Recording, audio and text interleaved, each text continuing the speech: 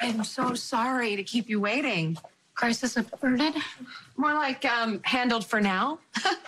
Okay, good, because I am gonna need your undivided attention. I only wanna have to do this once. Huh?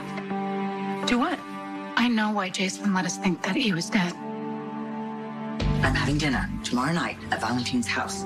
I will find the opportunity to search, and then I will get the evidence that he is running Pikeman.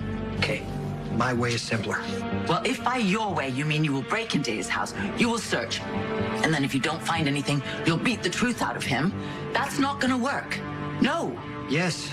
It won't. Your way will? Yes, because I am his blind spot, Jason. I can take him unawares.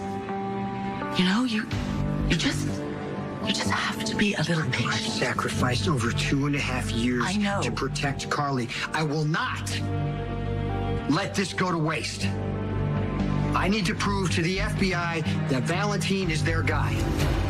You really want What you're about to hear is not all about you, even though I know you're gonna try and make it that way, but my life and my children have been affected.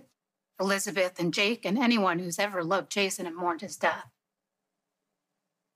Okay, where did you get this, and how do you know it wasn't altered? Oh, it's real. Spinelli got it from the FBI's evidentiary database. And of course, you will be able to confirm its authenticity. As you all know, my husband is dead, but his organization isn't. It's still strong and stable. The only thing that's changed is the person who sits in Sonny's seat. And from now on, that will be me. Where is she? Where's who? Don't play games. I know Anna was here. And now she's not. What did you two talk about? You better have been smart enough to record it. I never record conversations. Then we have a problem.